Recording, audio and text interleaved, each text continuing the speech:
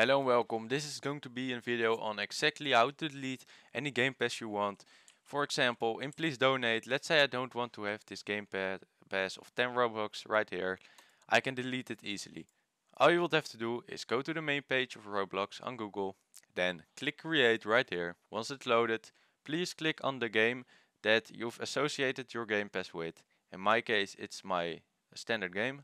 Once you click on it, on the left you will see associated items. When you click on this, you want to go to passes, and here you will see every pass that you've once created. Now we don't want to create a pass, but we want to click on the pass that we want to delete. Now please go to the sales page right here and click on item for sale so that it's off. Now click on save changes, and if it's updated and you go back to your Please Donate game, and click on edit stand, refresh it, your donation button will be gone and the Game Pass is gone. I hope this video helped you and thank you for watching.